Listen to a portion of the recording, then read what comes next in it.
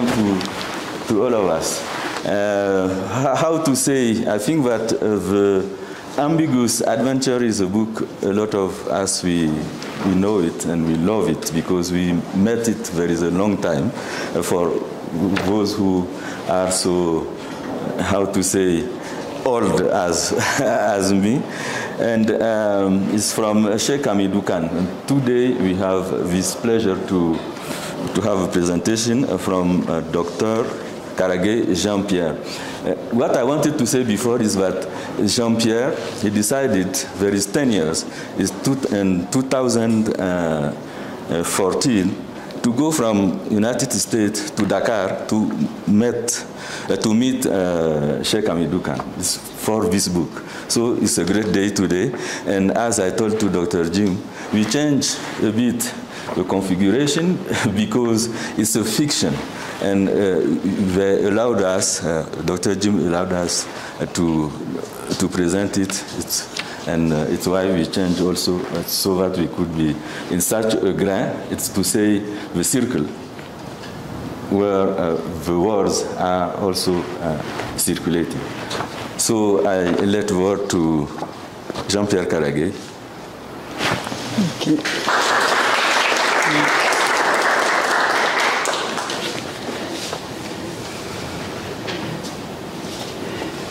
Thank you so much, Koulsy, Dr. Koulsy Lamko.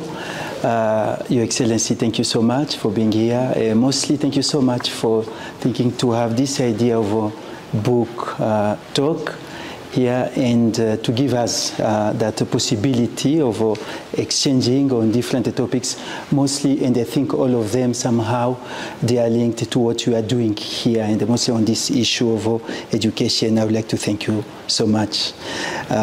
Not for being here because I was intimidated when I saw you.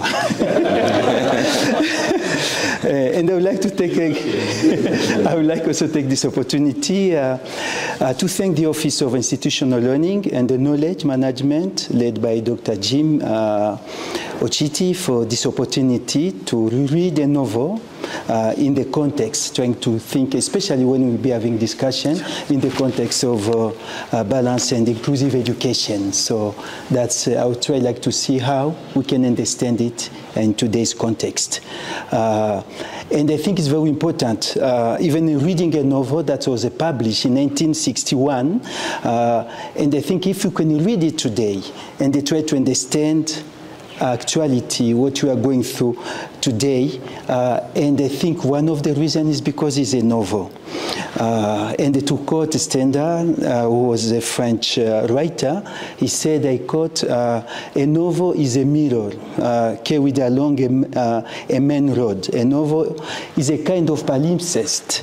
So, which means when the first reality or the context that inspired it, once invisible or disappeared, it leaves room for a new environment, new meaning that interrogates new realities, for example, of the 21st century.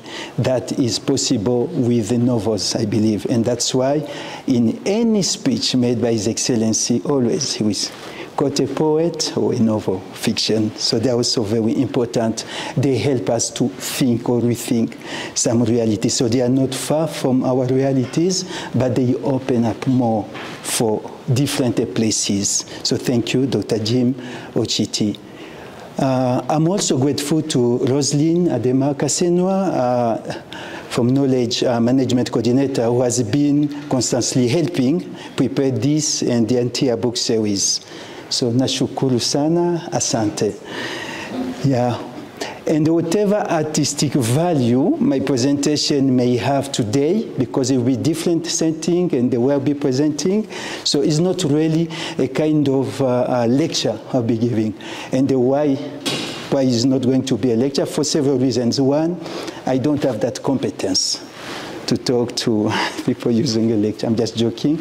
And the second reason is I discussed with Dr. Koulsy Lamko, and to say we are not going to have like some people here presenting, and then we have an audience. It will be just a dialogue. other way, why we are talking about education, why we are talking about freely, if we don't understand that concept of how we present a thing, how we proceed, our methodologies. Yeah. So that is also very important. And I would say, like, if we have this kind of artistic presentation anyway, it's not my fault. Dr. Koulsy Lamko is to blame for that. So thank you, Dr. Koulsy Lamko, Urakoze, merci beaucoup for this. And finally, I would like to express my gratitude to everyone for coming, for different departments. Thank you so much. And my colleague from REEF who are here. So thank you for your presence and for your support. So as I said from the beginning, today's discussion, we focus on this novel written by Cheikh Hamidou Kane, in dialogue with the way we understand education, or we want education to be today. And of course, I'll be more thinking about African realities, but of course, as we know, also related to other countries of the global south. So, but I will not mention most of those countries, just because it's mostly in that experience, but that is shared with other countries in Wanesa. And so the first point concerns, of course, the ambiguity of the subject and the object, trying to see how one the main character of in this book, who is called Samba Diallo. Of course, you have different major characters, the students, so we try to see how is he struggling to understand even the community, so to understand like his identity, but also the community, the identity of the community, the identity of Samba Diallo as an African student, also rethinking about education. And of course, the second point also, which results from the first, concerns the choice of an educational system in the countries outside of Africa, and of course, by extension, of the global south. Those countries that are still marked by colonial experience and the new colonial, and especially trying to rethink education system when we are still using what Valentin Mudimbe, who is a philosopher from Congo, Kinshasa, called colonial library. That is still marked. And I think in some of the examples of His Excellency, it's very interesting, talking like for someone who's here, say, okay, I'm going to London to learn African studies, to have a degree in African studies. All those kind of questions, they participate in the colonial library. Even books we use, our references, and that's how also the Global South, I think, working on that is very important. And I would like to start, should I say I'd like to start? Let me just continue, but to go through two anecdotes. That's very interesting. So, at the Gregorian University in Rome, a professor of philosophy of language was teaching in Italian. International students were taking notes in their local languages, and some were even using their own writing systems. A surprised Japanese student turned to his African classmate, who was taking his notes in French. And he asked him, so, in Africa, do you have no language? A second case, this is my own experience. I went to the United States to do first my master degrees in social ethics. Social ethics is equivalent of moral philosophy, moral theology, just trying to combine. And the immigration officer, looking at my I-20, like a visa for student, and he asked me this question: do you think San Francisco is the best place for social ethics? And at that time, in the United States, San Francisco, Chicago, and Boston had three major schools where they have a philosophy and theology. And probably the officer knew the differences in approach among the three schools. It was said that if you want to do ethics with your body, you must go to San Francisco. If you want to do it with your brain, you have to go to Boston. And if you want to do it with your heart, you have to go to Chicago. I think the two anecdotes arise several challenging questions for an African student who was going there, or a researcher educated in a Western knowledge system. And among them, some of the questions: is it possible to learn, think, and write Africa from a language which is not African? Second, which discipline or content is relevant for Africa?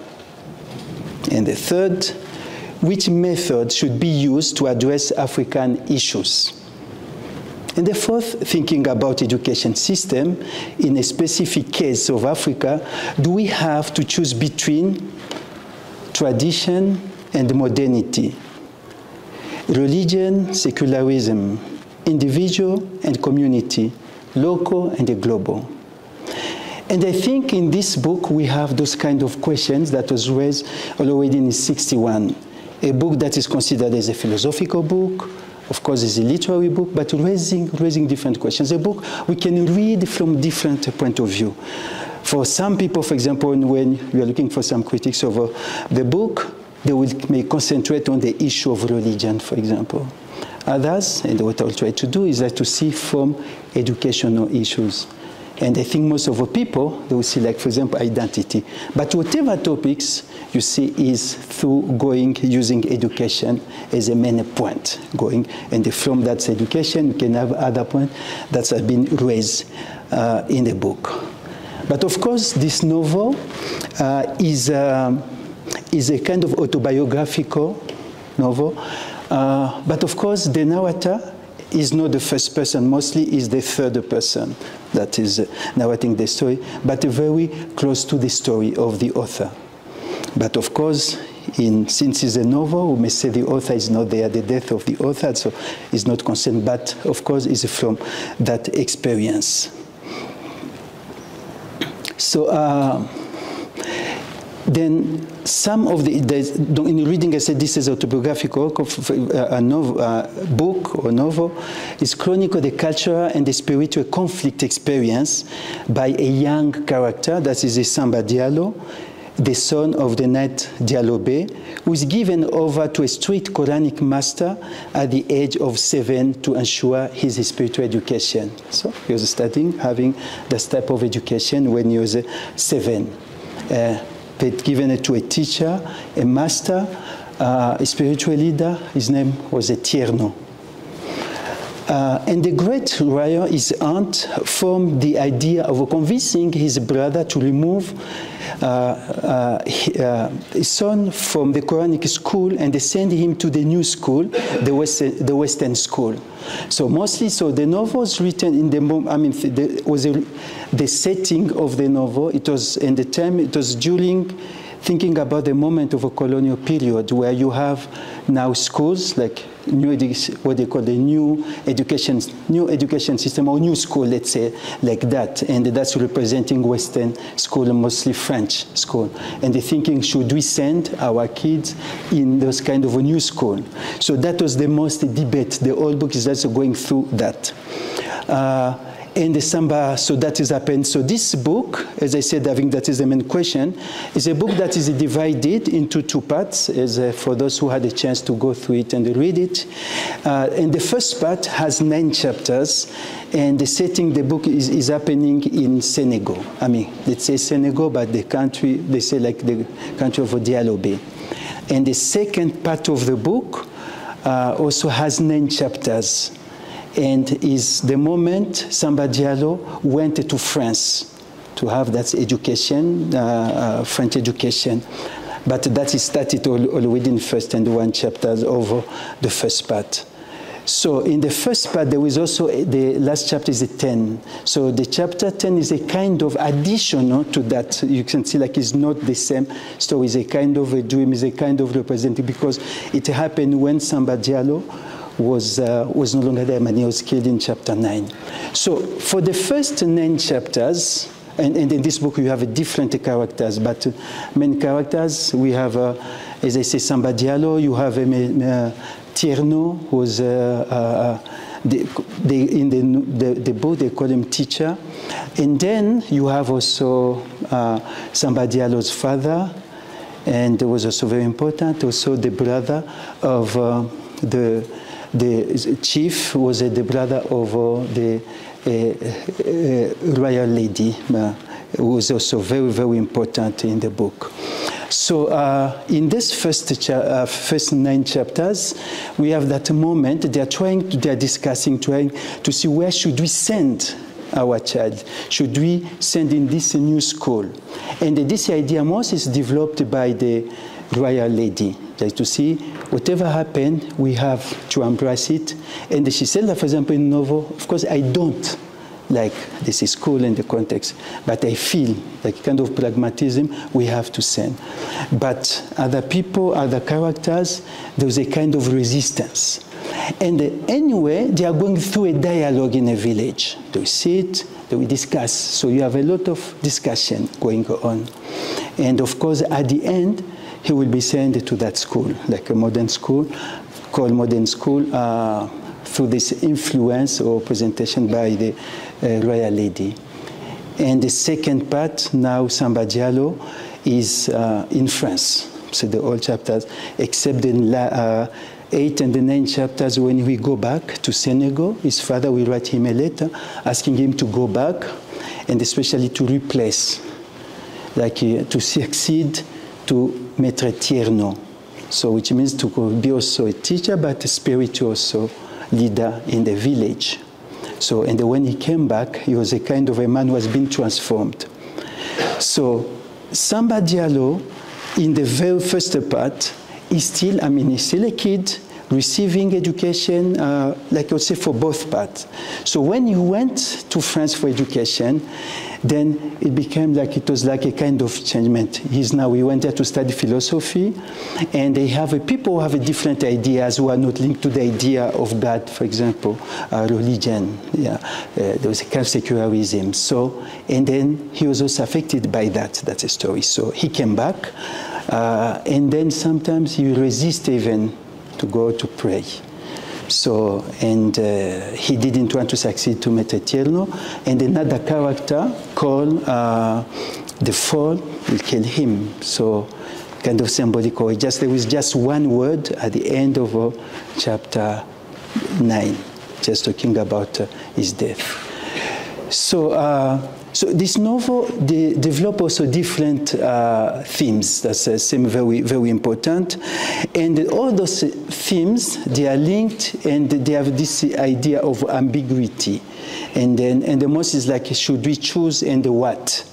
And in the novel, there is a sentence that is coming almost in each chapter, and said also by different characters. Like, for example, what we lose, is less important than what we are going to embrace as a new values or new culture. So they are having this kind of debate, and the different characters are coming through that. So, but Samba Diallo in France then, so the major topics, and they'll come to Samba Diallo. The major topics you have is this about ambiguity. So should we choose between tradition and the modernity? Should we choose between religion and secularism? So they have that. So, but at the end now, Samba Diallo, he was also facing new challenges, and one of them is kind of he as an individual and who he is, thinking about that, his own identity. So it becomes, and that's how this novel is also considered as existentialist novel, but now it's about himself, now thinking about his place in the society. It's not just about the community. So, and at the end, and the most important, I think that's how we can engage maybe our discussion, is just like going through those different themes. Even this, what kind of system should we choose? And I think that was also the debate that was continuing about this novel. And having him killed, like death, has been also interpreted in different ways. Yeah. Some, they consider the idea of death as a kind of limitation, like this difficulty, for example, to really choose, to succeed, to make a kind of symbiosis about different systems. And it's not just Hamidou Kane, we have also in different novels, some characters at the end, we have this idea of death. But also another aspect is especially from chapter 1 and continuing, like using this, especially the aspect of religion, death also is considered as a kind of transition. So like where you have all the things, whatever they were thinking, that they have to die, so you have a new idea, like to reborn or born again. So, and for example, Maître Etienne is talking also about death. And so that is also, you have the two aspects. So which system, how can we have, which system should we choose? They said we have also novels of Africans, not only in terms of we are using our what kind of system education we need in our context, but it goes even further, what kind of research we are doing, being educated and what we do. And you have the same crisis of Samba Diallo that exists now, even scholars who have done different studies. For example, Mudimba, I mentioned in the beginning, Between Tide, is talking about his own experience. I mean, our characters went also to Europe, he did studies, came back to Africa, but he can't do anything. He realized that is not useful for his society. So, and he's not the only one. You have a different, Ngal, for example, with his novel, Giambattista Vico, or The Rape of Africa, same questions. So, what kind of research, how can we connect like to our context, our reality, and it has become also this kind of questions they are raising. So Dr. Koulsy Lamko said, yeah, it's not about a lecture, just give the context and the people will read the novel, then we can have some questions. So we have a dialogue in the novel, especially the end of the first part of the book, where the great lady is discussing, is in dialogue with Chief, his brother, but a brother, I'm sorry, at the end, but mostly with Etierno, who is a chief, about the choice they have to make. So that is, maybe I would like just to have that part, yeah. Prayer over Blackboard, a poem by Brigitte Rollian. Lord, I am so tired to enter this world. Far have I wandered since the cock crew, and the road to school is steep. Lord, I do not want to go into their school. Please help me that I need not go again. I want to follow Father into the cool goddess, when the night is hovering over the magic forest, when spirits play before the dawn, barefoot. I want to tread the red-hot paths that bowl in midday sun, and then lie down to sleep beneath a mango tree. And I want to wake up only when down there the white man's siren stares to hold, and the factory, a sheep on the sugar fields, lands and spits a crew of black workers into the landscape. Lord, I do not want to go into their school. Please help me that I need not go again. It is true to say a little Negro at the goal, so that he might become just like the gentleman of the city, so that he might become a real gentleman. But I do not want to become a gentleman of the city, or as they call it, a real gentleman. I'd rather stroll along the sugar stores where the tired stacks are piled with brown sugar, brown like my skin. I'd rather listen when the moon is whispering tenderly into the ear of the cocoa palms. To that, the old man who always smokes recites with breaking voice during the night the stories of Samba and Master Hare, and many others more that are not found in any book. Lord, the Negroes have had too much work already. Why should we learn again from foreign books about all kinds of things we've never seen? And then their school is far too sad, just as sad as these gentlemen of the city. These real gentlemen who do not even know how to dance by the light of the moon, who do not even know how to walk on the flesh of their feet, who do not even know how to tell the tales of their fathers, Oh Lord, I do not want to go into their schools again.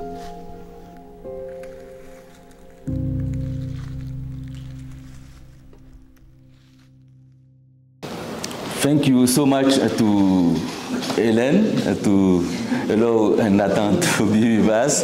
Thank you also to Mike to give us his voice, and to the one who is not here. I think that is Dr. Simon. He is not here. So it's to this prayer is where is Jean-Pierre? Yes, yeah. Yeah.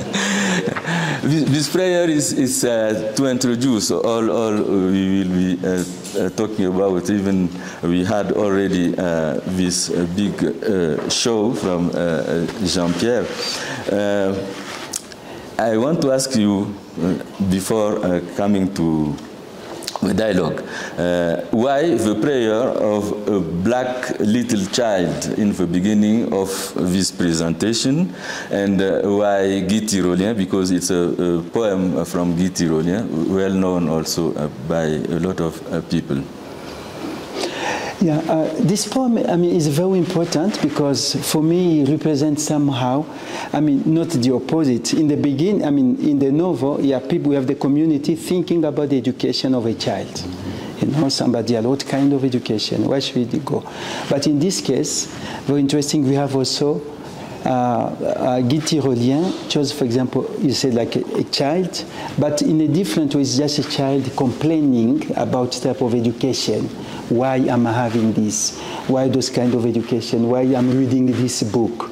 So in that way, I wanted just to have not a different perspective, but the same topic, but where we have also a child now interrogating, try to understand why he's going through, or why he or she is going through. And this is possible, of course, in the Global South. Kids, they are not, we can just consider them as innocent. When they are going through that, they have also questions that they are raising. Mm-hmm. So, and for me, it was important, not just like where we have adults thinking about the type of education, but children, they are also involved on those kind of questions. And I think it's not just a Guy Tyrolien.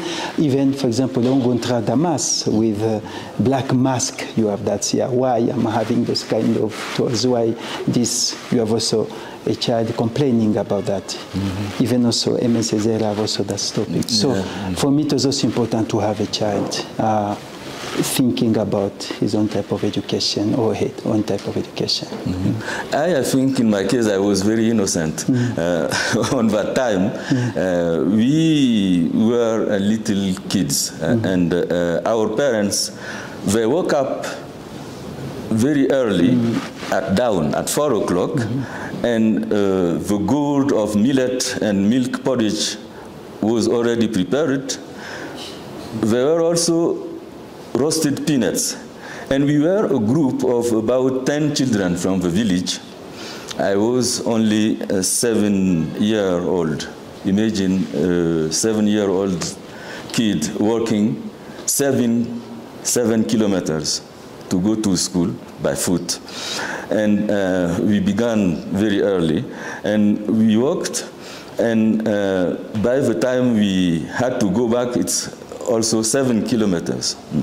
And we were not afraid because we were very innocent, as you are saying, because we wanted to go to this school of the white people. And we sang to give ourselves courage when we were coming back in the night. And sometimes also we met out of our, but sometimes when you can see the hyenas, they were following us, not attacking us. I think that on that time, and they can't come with us till to see the roofs of the village, and after they go back. So to say that in that time, the nature was really with us in protecting us. And this is to say that maybe there is this prayer, and how to to respect also what is the thought of people, because when you can have some students that are not coming for the school, and the teacher he had to ask them, but it's for the kid. His duty is to go and to. So there was some contract with the villages in the teachers. It's only to comment also your video. Now maybe we will come back to the dialogue if you. Yes, yeah, maybe because it's part of the book. If we can have that dialogue, that would be okay. So, Mary.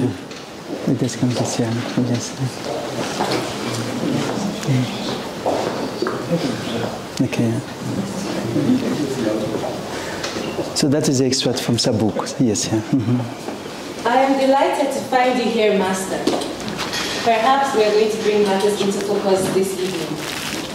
I do not see how. Madam, we move along parallel lines. We both are flexible. Yes, indeed, Master. My brother is the living heart of this country, but you are its conscience. Envelope yourself in shadow. Retire into your own heart, and nothing, I declare to you, nothing will bring good fortune to the people of the Alobe. Your house is the most scantily furnished in the countryside. Your body... Close the sublime lines of his envoy with our prophet Muhammad. Peace be upon him. The last messenger has transmitted to us the ultimate word in which everything has been said. Only the incessant expect anything further, and along with them, the famished, the sick, and the enslaved. My brother, you river. He took his gun, followed by the elite of the region. He flung himself upon the newcomers. His heart was interpreted, and to him, the value of liberty was greater than the value of life. Our father and the elite of the country with him was defeated. Why? How? Only the newcomers know. We must ask them. We must go to learn from them the art of conquering without being in the right. Furthermore, the conflict has not yet ceased. The foreign school is the new form of war, which those of us who are here are waging, and we must send our elite there, expecting that all the country will follow them. It is well that once more the elite should lead the way. If there is risk, they are the best prepared to cope. It is well said, and once more, that the elite should lead the way. If there is good to be drawn from it, they should also be the first to acquire that. This is what I wish to say, my brother, unless we begin by sending our... Then, in my heart, I have preference. It is so, oh my God, forgive me. I shall give back to you as soon as you express that wish.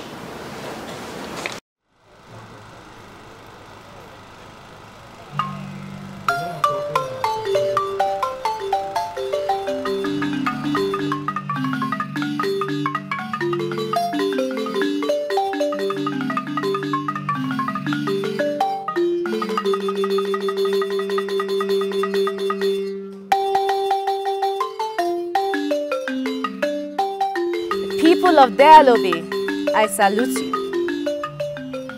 I have done something that is not pleasing to us and which is not in accordance to our customs. I have invited the women to this meeting today. And we Dialobe hate that. And rightly, for we think women should remain at home. But more and more, we shall have to do the things that we hate, and things that are not in accordance to our customs. It is for this reason that I come to you today, to say this, that I, the most royal lady, I do not like the foreign school. I detest it.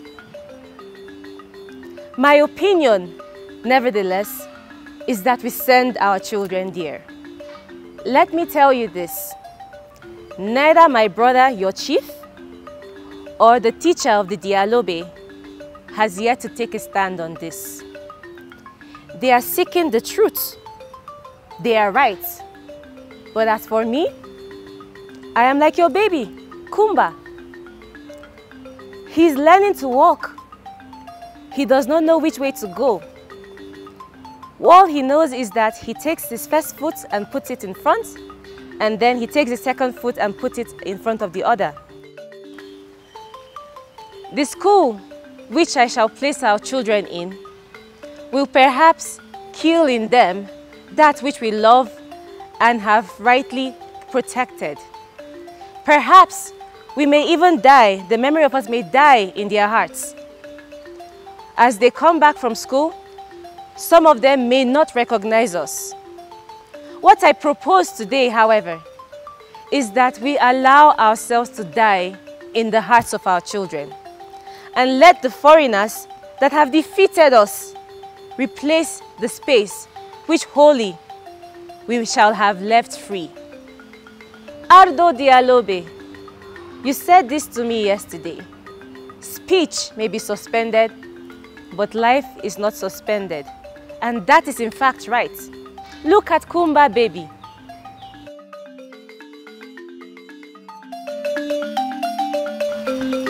People of Dialobe, remember this. When the rainy season is coming, we love our fields very much. But what do? We plow them, we burn them up, we kill them. As for the seeds in our reserves, what do we do after the rain has fallen? We bury them in the ground. In the same way, recall this. What do we do with our reserve of seeds? We would like to eat them, but instead we bury them in the ground. Folk of the Dialobe, with the arrival of the foreigners has come the tornado that announces the great hibernation of our people. My opinion, great Dialobe, is that I, the royal lady, I believe that our best seeds, our dearest fields, are our children. Does anyone wish to speak? Anyone? In that case, I say this. Peace be upon you. Great people of Dialobe.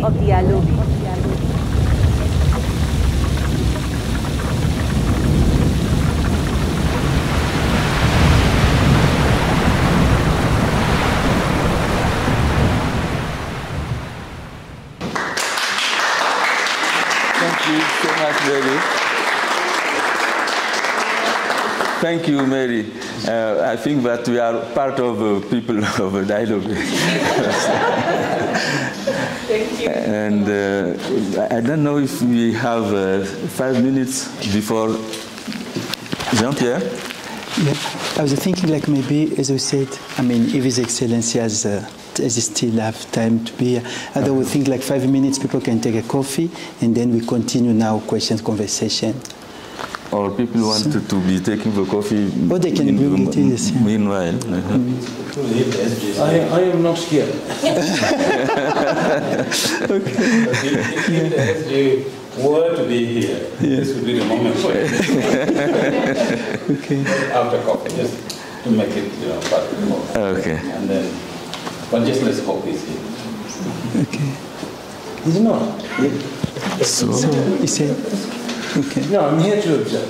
Okay. Do it the way you want to. Okay. We can continue. So, okay. I think we have a coffee or? Yeah, we can take 5 minutes and then let's continue and people can go and have a coffee also in the same time. We can bring it here, yes. The second one is the concept of identity. It's certainly multifaceted, involving religion in this case. I had the impression that the debate about the education system is between the Quranic school in this book and the Western school. It is as if the African must choose between Islam and the West way of thinking. I expected the issue of African traditions to be addressed also, but it's to exchange, and I want to hear you about the theme of identity, religion, and the choose. Okay, so I think the first question has two parts. One is about literature, like identity in literature, and the second if literature and the other disciplines, identity and the other disciplines, and the second is about Islam and is part of African culture and the Western. So let's start with the first one. Yes, of course, literature has been, the topic of identity has been very, very important. I'm thinking mostly, talking about in Africa, because when African writers starting, sorry for the tautology, writing, it was, writing like in foreign languages, but literature, of course, did exist. And when we're talking about Africa, Africa is a multitude, for example. Other places, like, for example, Ethiopia is part of Africa, but it didn't have that issue, like to say, like, literature will start with French or English. So, and Kenya, they had also literature in Swahili before being in touch with Western countries, but they were using Arabic characters. So you have like a novel of the 15th, 16th centuries. So, but when Africa entered in touch with Africa, with this, when Europe, especially with this idea of a civilization coming, civilized people, and then it was a moment where there was a kind of tabula rasa. It's like, okay, we are going in the places, they don't have a culture, we are discovering them, whatever. So, and then when people started writing, then they started also questioning the type of education they had, the type of life, and they have to prove, have to show that, oh, you know, we have our culture, we have our history, we have that. So that's why the most first novels were just talking about African cultures for countries that were colonized mostly. So they have kind of to prove, yes, we have a culture, to respond to the critique. But of course, this idea of identity has always been present. And one was later, so that was like around the 60s when we have this novel. And after the independence, now the question of writing, for example, in foreign language, let's say, is it this African literature or is this French literature in Africa? All those kind of questions. The others will say, yes, is African literature in English? Is it African literature in French? So that was also the issue of identity. And then you have also writers living in Europe, writing from Europe, and sometimes from the point of view of Europe, should we consider them? I mean, that is what kind of identity, what kind of... So even that type of literature was also a question. So not only the topics that we discussed about Africa and the Western, but also even the text itself, try to find the identity. So, and I think it's still a kind of debate somehow, yeah. There are some people who believe that we should not call it like African literature, some, you know, but also is a context of writing in different languages. So, Kateb, for example, was saying like, writing in French for me is normal because I consider that as a fruit of the war, so it's mine, I can use. Also, Nila Boutansi will say I was colonized by French, and now it's my turn to colonize French, to write in different way. And that's how I think Soleil des Indépendances by Nkrumah, when you look like the way of writing, is like recreating a language using his own term. So, but the most debate, because you are mentioning about other disciplines, that was also the same issues. Like when people are saying, can you have, for example, African philosophy? And because writing was a kind of a criteria, most important criteria to define like disciplines. Say if something that is not like in theology, there was this kind of debate. So in other disciplines, so they have, and one of the reasons was like we want like a written text. In the case of Africa, or not a community. So then you can see that it's still important for us when we're talking about indigenous knowledge or community knowledge, whatever. Yeah. So, but of course that was a debate around the 60s. People are no longer have that debate. And I think the most important debate is like what we are writing and the how, from where. And what I mentioned from the beginning, the colonial library. Ebussi Bulaga was, as a Cameroonian philosopher, thinking about disciplines in social sciences and the humanities, and fighting in a way of trying to find his own voice. But at the end, he was saying, why should I think about apartheid in South Africa in bringing Hegel on the other authors, whatever? Because that is our way of thinking, just we have one way. That is kind of school. So he's questioning, and he's saying, maybe I didn't succeed in my own work. So I think in disciplines, yes, a lot of they have also this kind of identity. But now, with this idea of a local, where we can have a global and local, it becomes also different because people are making choices when we are talking about, endogenous, so we can get something from outside or transculturality, interculturality, all that. But it's the moment when you make that choice, it's not just imposed, it's not just a moment they said you have no culture in it. But maybe it's the same. So, it's from Senegal. And they created, with other authors, this the negritude, like the fact of being Negro, whatever. And then, but it's the same guy who supporting the idea of being a black, very important, but also in the context, because it was a moment where saying like a Negro is an insult. They say, okay, yes, we have a value, we have a culture, but it's also the same guy who brought this idea of a cultural mulattoes. It's anyone, we have a cultural mulattoes in the way of using. So, and I think that is also exist in a different disciplines. Mm-hmm. Yeah. Okay, so, but there was the last part, I'm sorry, just like I said, that is about religion. You were asking, yes, in the novel, is very clear, it's about Islam, I mean, part of Islam, and also Western education. And I asked the same question to Cheikh Hamidou Kane. And I asked him, I have that impression. So it's not Africa and Western culture or education. And they look at me like for a few minutes, they said, you know, we had Islam since 11th century in the Dialogue. So it's not like something that's like foreign to us, it's part of us. Maybe the question, like the same question, maybe should I say, have the same, if you ask, I'm sorry to bring that question, like for someone from Latin America saying, hey, is it Spanish, the status of a Spanish, you know?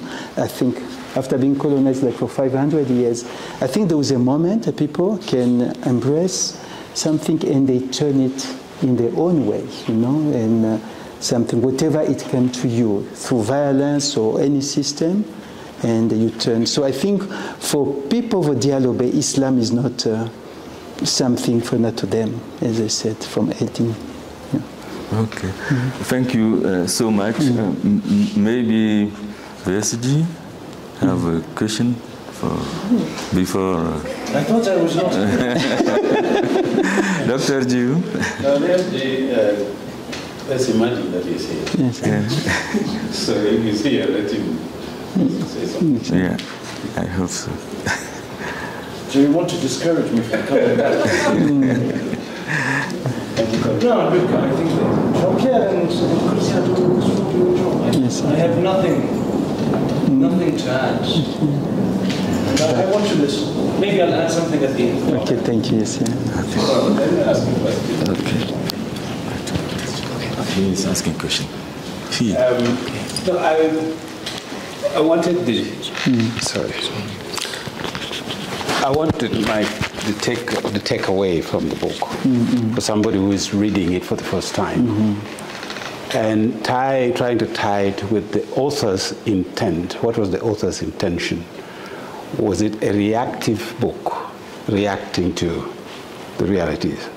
Was it a novel to elucidate, was to highlight or bring to light something? And then the third part of my question is... We can talk about a new book, new topic, new context. Yeah, but whatever I think, like Cheikh Hamidou Kane is not there, but it remains kind of his own experience. He went through that experience. He studied philosophy in Europe. So I think it's a kind of meditation, his own meditation about his own experience. and bringing it into a context. Season 61, then we have the moment Africa is becoming independent around that. So we're thinking about the issue of identity, and I'm interested in the issue of education. That's where identity, but looking at the education. So I think his own struggles. And following the question of Koulsy Lamko asking about other novels, yes, I think it was an issue for different intellectual, different African intellectuals struggling to understand where they are going through, type of education they are receiving, and the way they can respond to their own society.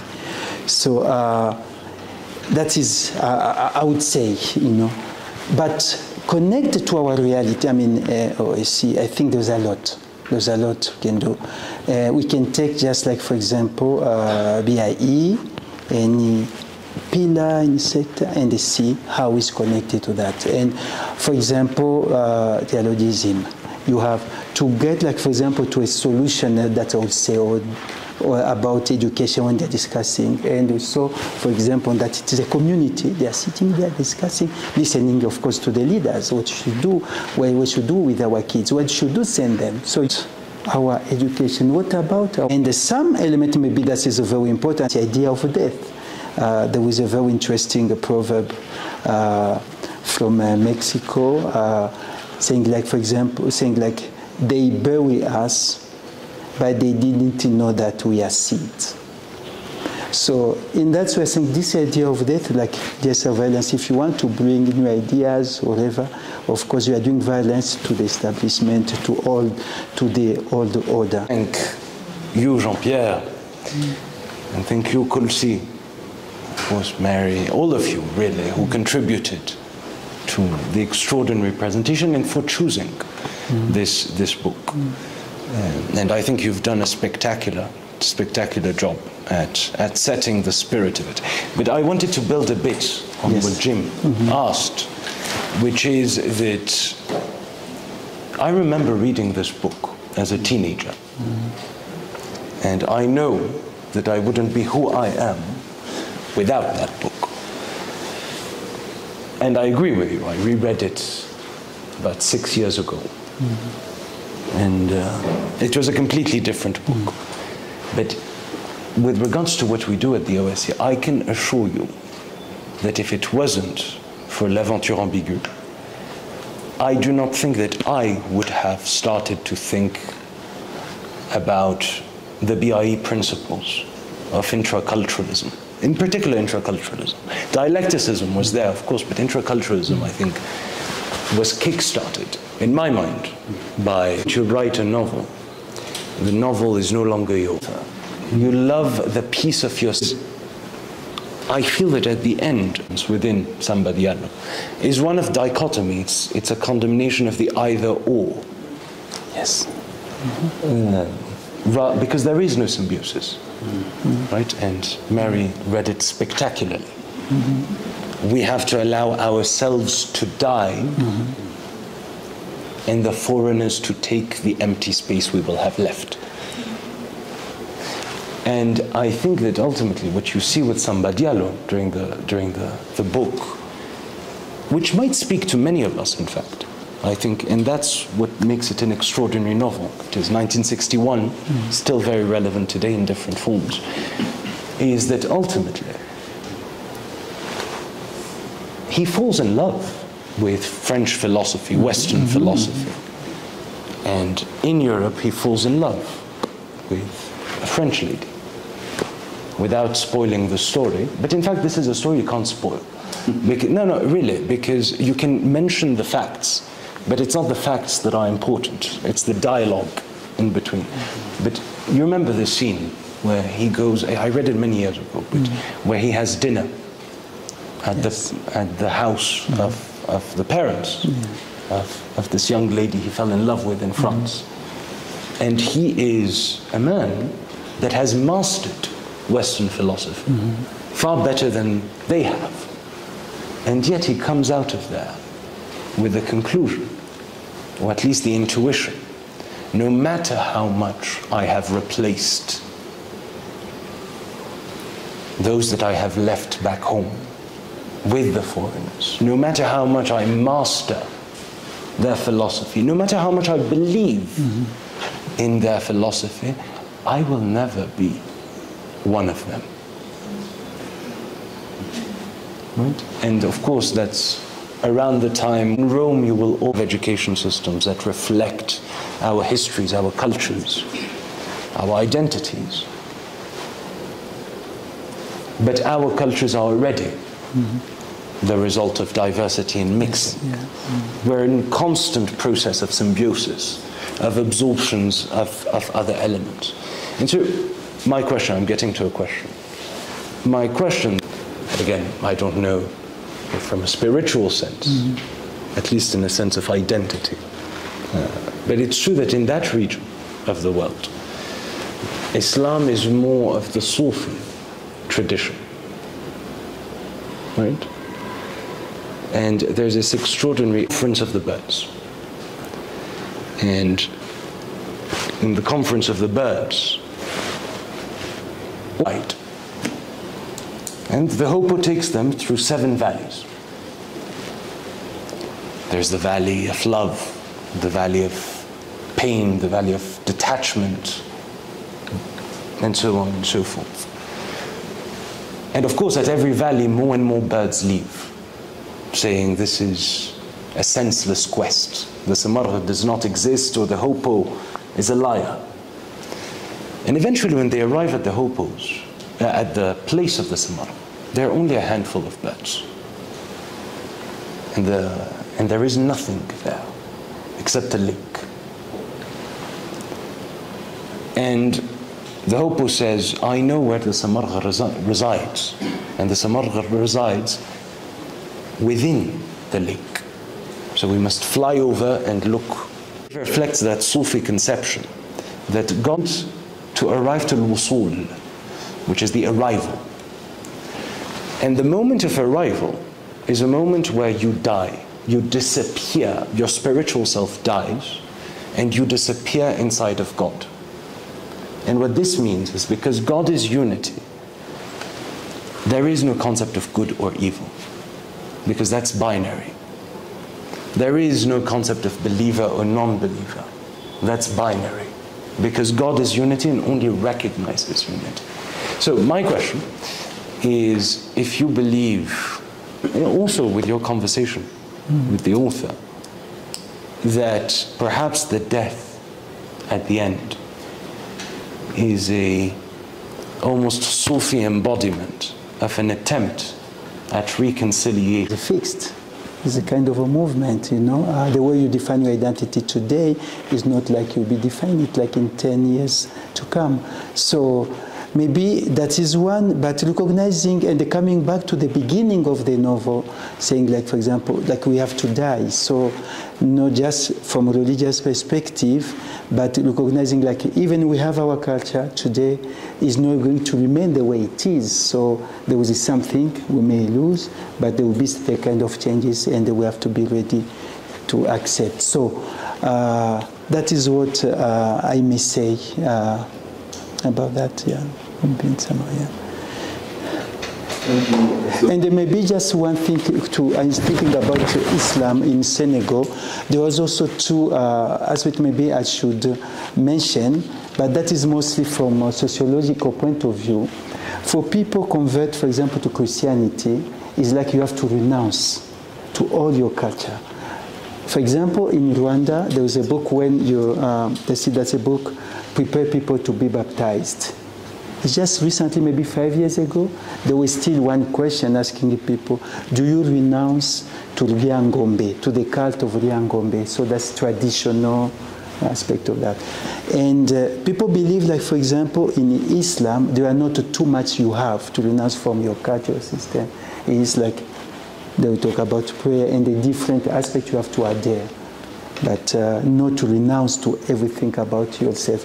And that's how we should know. One of the writers is this African American who got Nobel Prize. The name is not coming. They were asking her, Maryse Condé, they say, do you prefer to write in Creole or in French? And she said, I prefer to write in Maryse Condé. Thank you so much. I think that Dr. Riot. Well, I'd like to express my appreciation, first of all. Not just the content and the message, but also the way you guys presented it. It was very impressive. It's kind of dramatized and performed in a well-performed presentation, attached with film and, you know, dialogue, conversation. So it's very impressive, and I'd like to say thank you for that. Saying that, yeah, there's just one thing that struck me. By the way, I didn't read this book, but I promised to myself that I have to read this book as soon as possible. So one thing that surprised me is that how the character in the book, his outlook, culture, a vision that can help us to get out of where we are, in the case of Africa, because that's the only way. And I was also wondering that he came back to his village from France, and then he was, you know, kind of, again, suffering that he cannot cope up with to succeed his father in the religion aspect, to be a religious leader. And he thinks also he's not coming up with something important to contribute to his community. So that means he didn't see or grasp anything important from the Western, you know, exposure he had from the schools or universities and wherever he was, and to transfer knowledge to his, you know, traditional village. And so I see some, maybe it's because I didn't read the book, but there are a number of gaps in my mind, how he reacted that way and how he felt that way. Because naturally, you know, coming, you know, in the conversation, the positive aspect, not just the gap and the difference between the two. So thank you so much. Yeah, it's food for thought. I had just quickly interject because I have to get going. But just to clarify what I meant, well, I did not mean that he was binary. I think that he sought to be complex, but he was put in a situation in which it was either or. You could not choose. It's not that the worldview of Samba Diallo is reductionist. It is that everyone around is reducing everything to are you. You will never quite be Western, no matter how much you master Western philosophy. And when you go back, because he also goes to France quite young, right? And that is in the dialogue that was read out something that is said. The problem is not that he goes back not wanting to contribute anything, but many of the cultural aspects that were part and parcel to criticize it and change it. But the moment, that is what I meant. But I'm sure Jean-Pierre will do. It's not over yet. We still have... But you have other people, they don't know how to take a position. But the most rare lady, I think, is the one more progressive. And I think in the case of Samba Diallo, of course, is mostly trying to show some of the conflict people may go through. But it doesn't mean that you are not making like a choice. You may make that choice, but there is a conflict that's going through, and you may find a way. So I think those point of view, they are represented, yeah, especially through the West ideas. Yeah. So I think it's Adrian's a question. He gave Adrian's a question. I was about to say. So, yes, sir. Okay. First of all, it's very fortunate to come here. It's very nice to be part of this, and I really appreciate everybody who participated on it. I just wanted to share an experience in Ethiopian context that the same scenario happens for us always, like two of it. The first is there has been a choice.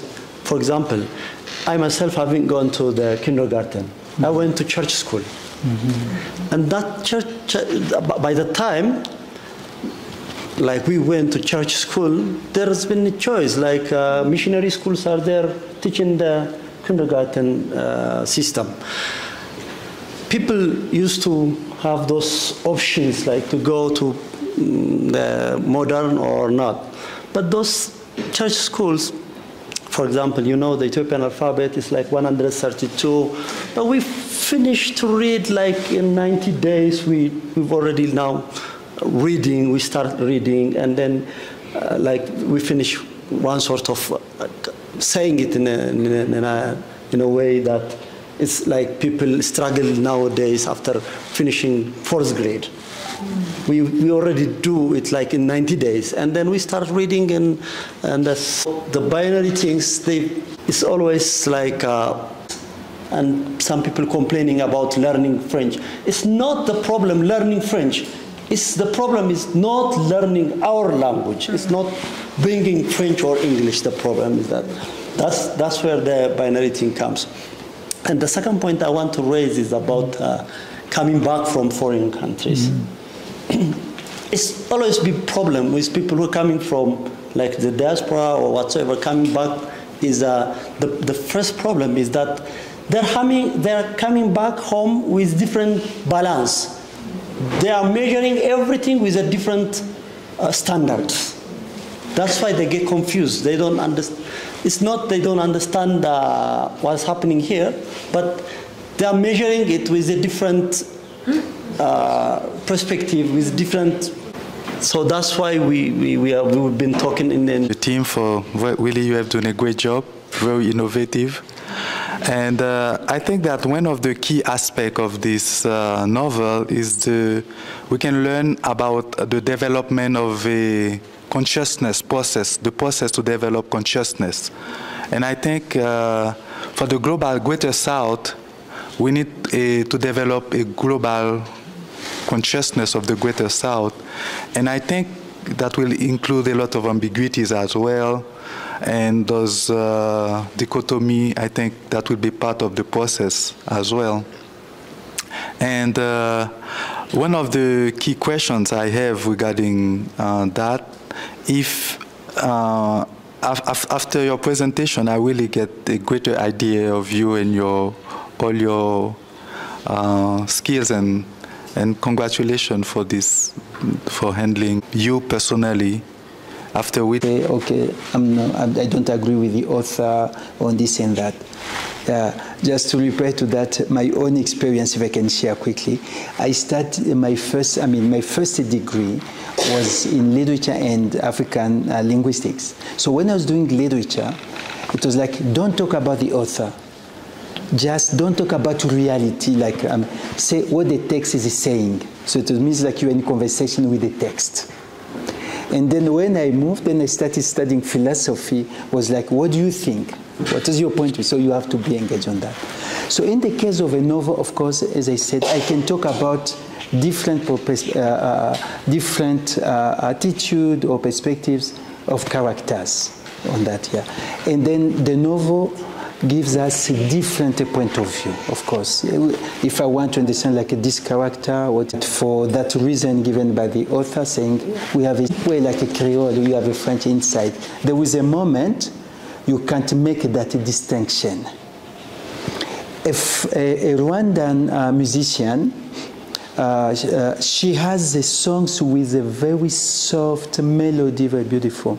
And I made an interview with her, and I asked Cecile Kailemga, I like the same thing about Islam in that case. But of course, there are some people who had the same question, like Koulsy Lamko and other. For example, in Senegal, where you have like a 99%, help us to understand things, to analyze. Another question? Yeah. So, the last one. So. I hope it's good enough. Yeah, I'm sure that Okay, sure. Well, I would echo everyone. This was amazing, just amazing. So, thank you so much for enriching our lives, our Friday afternoons, and giving us a lot to think about for the long term. So I think I was really taken by, the wonderful recitation that Mary did, and the Most Royal Lady, her thought about how you know, I feel like there's some conflicting ideas in her speech, because on one hand, she's seen education as a way, the thing that could allow the young people in their community to actually fight against the world that had imposed itself on them, and the foreigners, I think she calls it, the outsiders. So the education was a way to arm them for a future. It was not maybe the future or the way they hoped they would have liked to keep their children cozy and safe in their own culture, but because of this imposition, they were forced to put them into a system to arm them, basically. And on the other hand, she sees this as, in a contrasting idea, in a way, as incompatible, that if they do that, then they have to take themselves out of the hearts of their children. So it reminded me, and I'm not the expert on this, but it reminded me of the story I've heard about Emperor Haile Selassie. And when the Italians came back, you know, many of you may know the Battle of Adwa. They tried to colonize Ethiopia. As I've been told, Emperor Haile Selassie said, we need to have Western education. I was reflecting on the BIE and thinking about, you know, for me, I love the BIE. I think it's very idealistic, right?